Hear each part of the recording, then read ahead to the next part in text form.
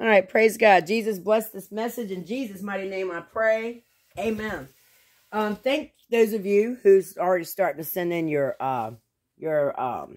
testimonies for Jesus and how he's helped you since you've been coming here, since he led you here. Thank you for sending them in. I know it's 3 of y'all. And Jeffrey Warner, I don't know where yours went to. I didn't delete it. Somebody deleted it. YouTube, I guess. If you didn't do it, somebody did. But I found it in my YouTube studio. Because when y'all delete stuff, or if YouTube deletes stuff, it'll still be in my YouTube studio. It never gets deleted from here. So I found it, and Shanoa's putting it up. Thank you so much. I couldn't find it. But I did ask for y'all to email it to me, though, so there's no confusion like that. So I appreciate it.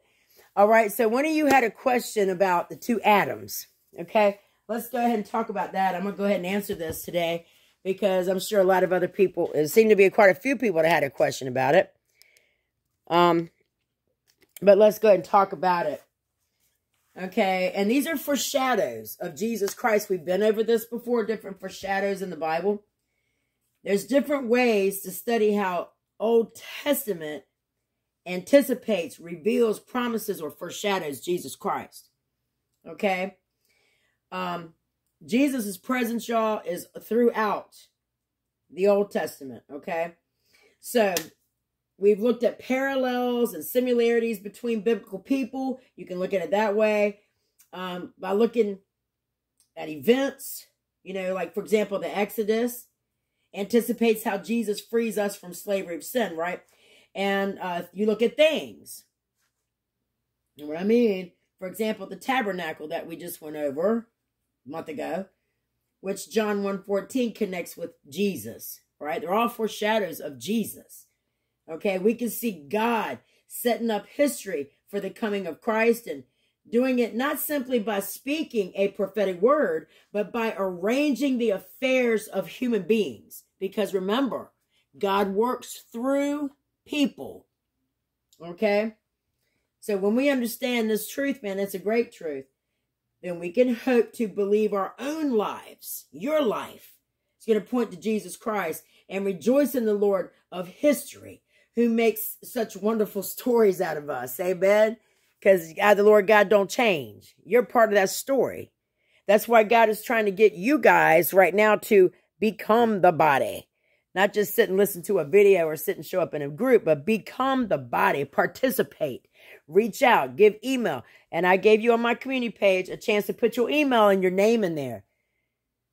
Okay, so some people can start emailing each other here. And that goes to this ministry right here. And y'all can become the body we're supposed to be. But you guys, you go look at that video. There ain't a comment on there. 50-some views, been on about an hour. Ain't a comment one on there. Shame on the church in Jesus' name. Jesus wants you to be a doer and not be ashamed of him. And being a doer is part of helping other people in prayers and just having someone to talk to. That's your job, okay? But you get to decide, okay? Obviously, I can tell. There are many people just ain't into it. Ain't into Jesus like that. So let me go for the ones that really want to know God. You asked about the 2 Adams. Let's talk about it. That's a question right there that you can answer in the comments section. And I said, because of Adam's sin, the good world that God made became corrupt. How does Jesus Christ fix what Adam broke? How does Jesus, the second Adam, fix what Adam broke? Put that in the comments section. Let's go over Adam being a foreshadow of Jesus Christ. Let's put it right here. Adam being a foreshadow of Yeshua HaMashiach. You got Adam over here, foreshadowing Christ. Straight across the board. Left, right. Left, right. Left, right. Okay. Adam here, Jesus there. I did write the, I'm going to take the scriptures and put them in parentheses in red. So you'll know where the scriptures are. You can help find them better, easier with the dog. It's all black. So let me put the red around the scriptures here. Okay, give me a second.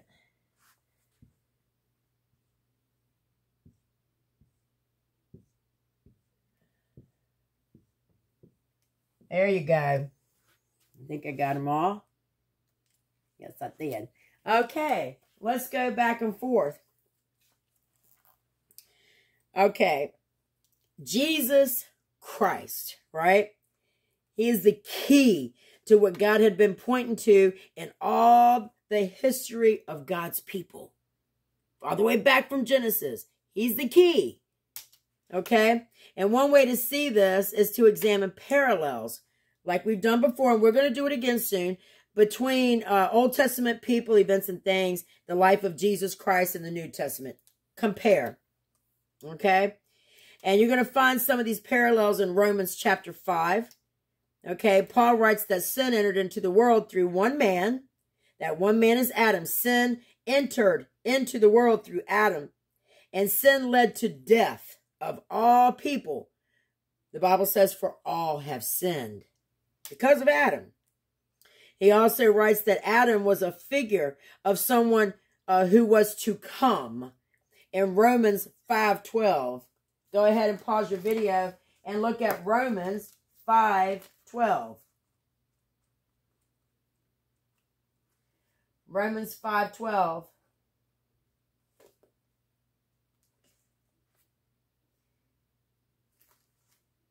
You're going to see right here.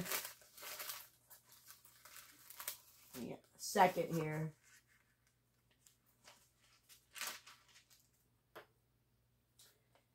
Therefore, just as through one man, where's my pointer, y'all? Just as through one man, who? Adam. Sin entered the world, and death through sin, and this death spread to all men, because all have sinned, since Adam, the first man, sinned, right? Okay? Paul said that if the sin of one person, Adam, would cause many people to die, how much more, y'all, could the gift of God's grace by one person, who is Jesus Christ, cause many to be righteous and have eternal life? Matter of fact, let me put it at the top here. Jesus Christ. Okay? The Bible, y'all, as you study it, and we will be doing more of it, maybe do one a week. In the barn, we're getting ready soon to pass out Bible characters, and you guys are going to give me an essay on them. Teach us about these people in the Bible.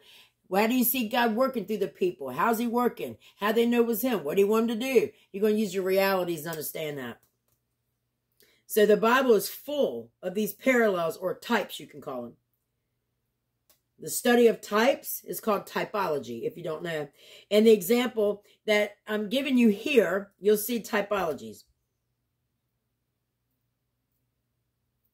Adam is the the type is Adam, and Christ is the opposite, okay? And I'm going to show you here. So we're opposite right here. There's a line that divides these two. But yeah, so for Jesus is a foreshadow. What he destroyed over here, he came and fixed it. He did what Adam was supposed to do, but couldn't do. Okay? What I mean by that is, you'll see right here, Adam was the first person in this creation. You want to write this down, because obviously a lot of people have questions on this. You need to be able to answer it for somebody else, because you're supposed to be a servant, right? Help other people. Adam was the first person in this creation. 1 Corinthians 15:23 over here. Jesus Christ is the first person in the new creation. 1 Corinthians 15:23. Can you see that? A little bit. Okay. Going back over here. Adam is called the Son of God in Luke 3:38. But Jesus Christ is the Son of God in John 1:14. Write that down. Adam is called the Son of God in Luke 3:38, but Jesus is the Son of God, John 1:14. Praise you, Jesus. I'll give y'all a chance to write that down. Right here, Adam is God's administrator or ruler. That's what he made him to be. Genesis 1:28. But Jesus Christ is God's anointed to be king. Matthew 1:16. Adam was to be the head of the race. He is the head of the race. Genesis 3:20. Jesus is head of the new creation. Romans 5:12-24. He's a type of Adam. Just did what Adam couldn't do. Right here, his actions brought consequences to his children, causing us to inherit sin and death. That's Genesis 3:16-19. Jesus, his actions brought consequences to God's children, causing us to inherit righteousness and life. That's Romans 5:12-19. 1 Corinthians 15:20-22, and verses 45-49.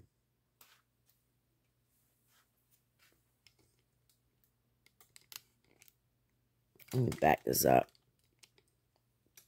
Okay, right here. Adam joined Eve and rebelled against God. Genesis 3:6. Adam joined Eve and rebelled against God. Genesis 3:6. But Jesus Christ redeemed his bride, that's the church, by obeying God. Revelation 19:7-9. Let's see if you can see that. Yes, you can. Okay. At the bottom, Adam's shame required death of an animal to cover it. Genesis 3:21. But Jesus was shamed, stripped, and slain to cover our shame. Matthew 27:27-35. Okay, so Adam, he's a good first example of a type of an Adam. It shows very clearly, right, that typology focuses on specific events or character traits rather than on the person as a whole, okay? So there's some big differences, y'all, between Adam and Jesus Christ. In fact, they are complete opposites of one another. You see that? So, it's not that Adam was like Christ, no. Rather, some features of his story parallel the life of Jesus Christ and his ministry, okay? Some are positive and others are negative, okay? So he is like, it's like. He's a type. Jesus is a type of Adam. A type meaning he's first in everything that Adam didn't do. Adam is a type of Christ in that he's the first of anything, where Jesus is the first to bring us to eternal life. You know, Jesus did what Adam couldn't do, even though Adam was the first one. And in this creation right here, Jesus fulfilled everything nobody can do. Okay? And there's more foreshadows of Jesus throughout the Bible, y'all. Tomorrow, I'll come on here because we're not going to add any more studies for the barn this week. I pretty much got y'all filled up. Monday, Tuesday, Wednesday, Thursday. But tomorrow, we're going to pay attention because we got a lot of ground to cover in these last days that we're in. We're going to talk about Noah tomorrow being a foreshadow of Jesus Christ. We're going to talk about Abraham being a foreshadow of Jesus Christ. Okay, you're going to keep all these foreshadows. Put this in your foreshadow section of your notebook, your study notebook. Put foreshadow at the top and highlight it or something. Because these are foreshadows. Everything in the Old Testament is a foreshadow of Yeshua HaMashiach. And he's the one that fixes it all, man. Restoration over here. Death over here. Restoration and life over here. Death and separation over here. Restoration. Jesus Christ. Now, how many of you can't give Jesus Christ the honor that he's due in every single way?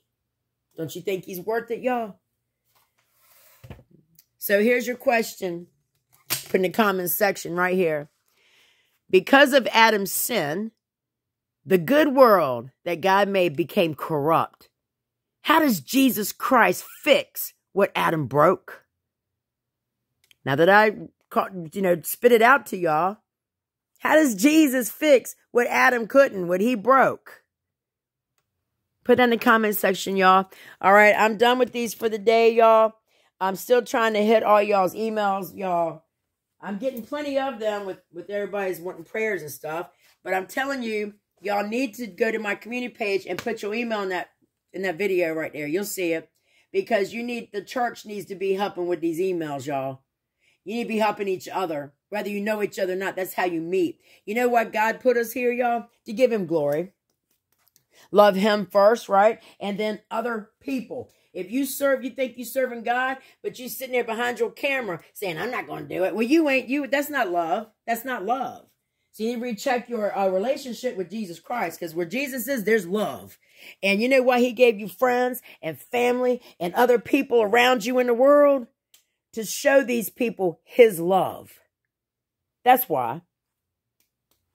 Okay? So I do expect to see some of my barners anyway. I don't know what you YouTubers are doing, but some of my barnyarders, man, to actually get in there and get involved. Get involved. That's what he got you on this earth for, to be involved. Okay? That's for your better good, and it's to be an actual servant of Jesus Christ. Just like he came to serve for you. He did serve you. He died for you. You understand? Now, Jesus ain't liking this people pushing him to the side like he don't exist. He exists, y'all. And now you do your part. He'll say, what'd you do with the life my father gave you? What are you doing with it, y'all? Come on now. Participate. Come on, church. Rise up. In Jesus' name, Satan, I come against you. Every single person that clicks off this video and is like got a sarcastic comment or something that goes against God and his work and his people, I come against you, Satan, in the name of Jesus. And I cast you away from every one of these children that God brought here to work in his ministry, to study in his ministry, to learn in his ministry, to fellowship in his church. I cast you to the throne of God for judgment, and I bind you there in the name of Jesus Christ. Now, church, you got to step out and do. What you do is you go on my community page, you put your name and your email, and I'll set a couple of y'all up. Or you can go through there. Matter of fact, I don't have time to do that. You can pick a couple emails out, man, and start emailing. Hey, I'm so-and-so. I'm on We Are Jesus Doers too. How are you doing? Is there anything I can pray for you about? What can I do for you? Don't worry about people asking you for money. Ain't nobody going to ask nobody for money. Okay? We need prayers. We need prayer warriors. You are supposed to be an intercessor prayer warrior for your church. So you need to do. God is telling you, everybody listening to me, we're going to thumb it up, do. Be a doer, not just a thumber, a doer. In Jesus' name, y'all. Do you realize tick-tock, tick-tock, tick-tock? We in the last minutes. Do you realize what it's going to be like when you stand in front of God and he's going to say, why didn't you do anything? Come on, church. Rise up. He's trying to move you. Okay? Everybody wants to do something for God. Well, here's your chance. Get him do. All right? God bless you all. I thank some of you for what you are doing. Anything the rest of you needs in the description on the videos or JesusDoers.com, because right here, me, Igor, and Shanoa, we doers. We doers, and ain't nobody gonna stop us, and nothing gonna slow us down. We doers until God takes us home. That's what you need to be, a doer. All right, God bless you all. We're here to help you, encourage you, motivate you. That's the job God gave me. In the comment section, please, y'all. Right there. God bless you. See y'all tomorrow in the barn at 8 p.m. Eastern Standard Time. Friday at 8 p.m. Eastern Standard Time. You can get in there by going to JesusDoers.com. You'll see the barn. God bless. If you have issues, you need to make sure you got the Google Chrome app downloaded. Other than that, just come on in the barn. All right? Have all your work Monday, Tuesday, Wednesday, Thursday ready for questions and stuff like that. God bless you.